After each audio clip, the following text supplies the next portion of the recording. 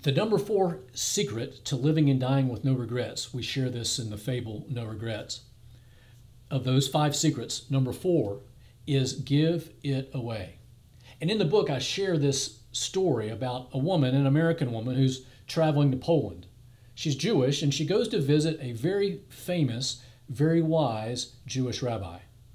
She goes to visit him in his apartment. And when she goes in, she's just struck by how barren the apartment is. There's virtually no furniture, no decorations, no artwork, so simple, so plain. And she says, "Where's all your stuff?" And the rabbi looks at her and says, "Where's all your stuff?" And she said, "Oh, I'm just traveling through." And he says, "Yeah, me too. You and I are just traveling through."